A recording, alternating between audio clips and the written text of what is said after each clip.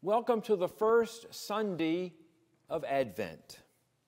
It is Happy New Year in the life of the church, so Happy New Year. It is the time in the church when we look back at what has happened this year as well as looking forward to the new year. Think about this past year. Recording and moving to live streaming our worship services. You can view worship anytime you like. How about that for convenience? Don't feel well? Stay home. Got stuff to do on Sunday? Great. But view church later on. No heat in the church? Live stream. It's the answer. What a long way we have come. And we have so much to look forward to in the coming year. Advent, Christmas Eve, Christmas, Epiphany, Lent, Transfiguration Sunday, Easter, All Saints Sunday. It goes on and on with all the many opportunities that we will have to worship and be with one another. Advent. It is the period of 4 weeks preparing and waiting for the celebration of the birth of Jesus Christ at Christmas, and also the preparation and waiting for the second coming of Christ. Like we say in communion, Christ has died, Christ has risen, Christ will come again. So, we're in a period of waiting. Waiting sounds so passive, just sitting around, waiting for something to happen. I was talking to a friend of mine this week, and I mentioned about waiting and Advent, and I didn't seem very enthused. And then he said, anticipation. Advent is about anticipation. A much stronger and active word. It's funny, anticipation.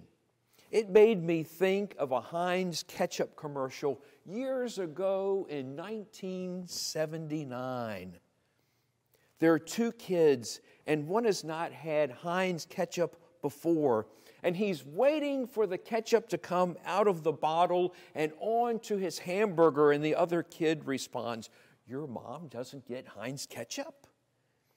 And then there is pictured a Heinz ketchup bottle, and the ketchup slowly comes out of the bottle, and then the song Anticipation starts.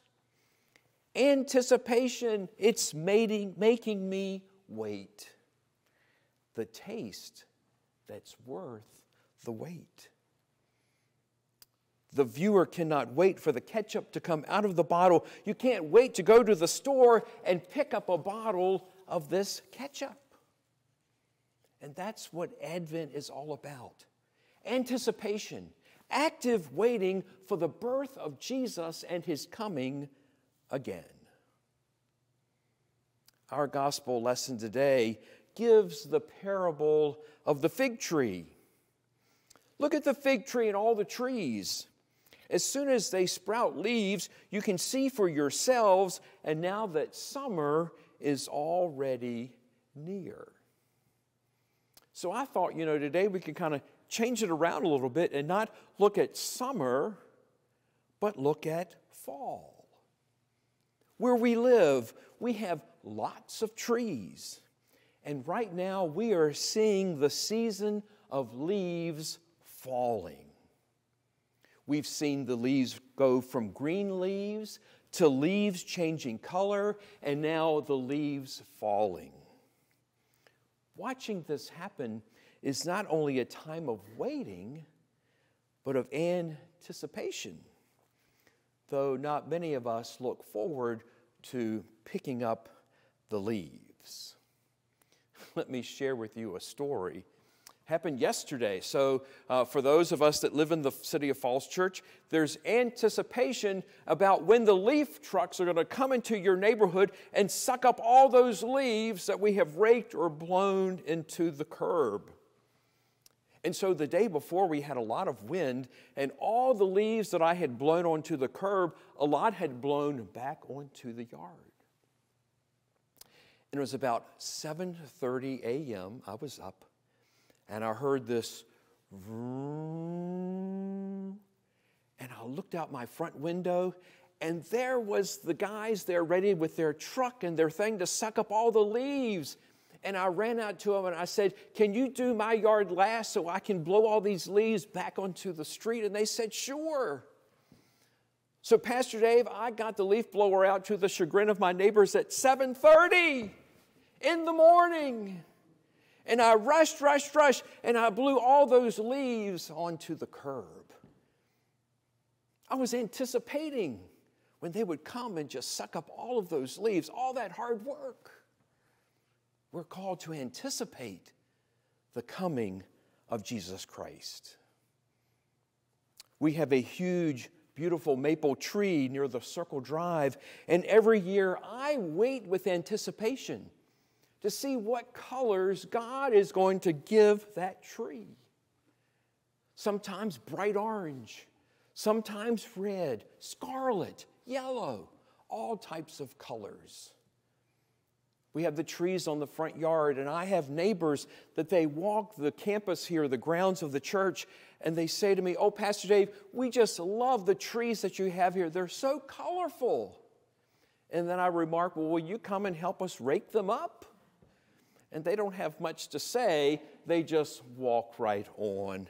They have their own leaves to deal with. Both the prophet Jeremiah and Luke tell us to pay attention. Pay attention around us of all that is happening. The days are surely coming. Be on guard. Be alert. Pay attention. Advent is a multi-layered time.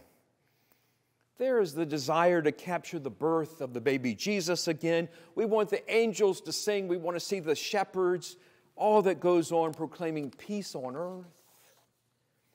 But we also must pay attention that there is something coming on the horizon. When we pay attention, we are alert that Christ will come again.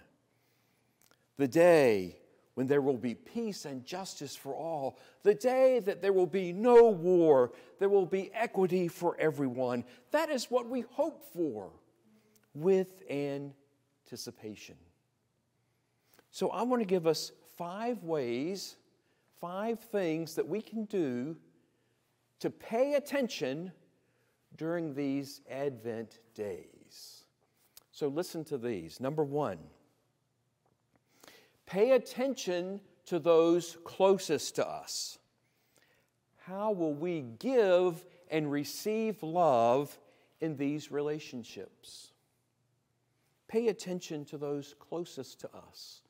Our spouse, our kids, our neighbors, our coworkers, those that are close to us all the time. How we can express our love and gratitude and thanks for what they do for us. Pay attention. Number 2, pay attention to the people we encounter.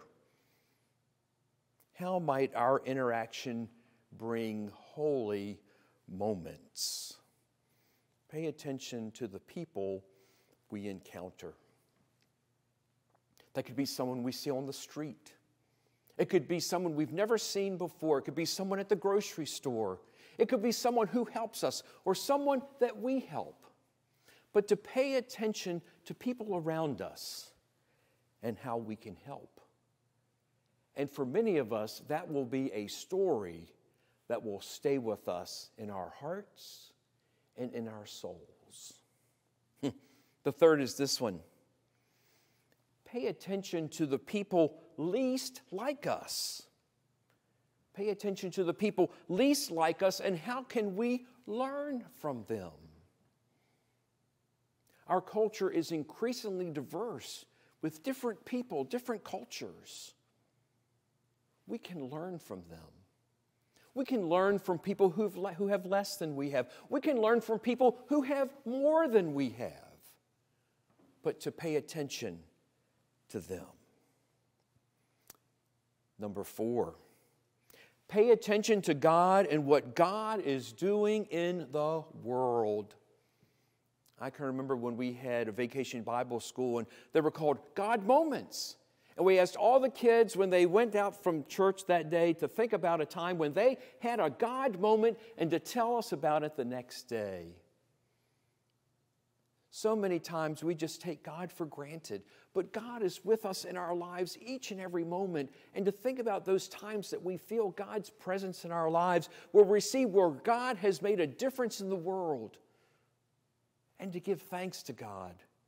God loves us. God never turns away from us. God is always there. And let us do the same. And then the last is this. Pay attention to ourselves. Friends, it's called self-awareness.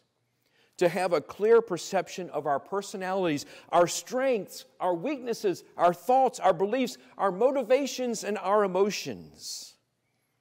And how will that self-awareness translate into how we spend our time? Take a look inside of our lives. Take a look inside of our hearts and our minds and our souls. Who are we? Who has God made us to be? And in our self-awareness, how are we expressing our love of God?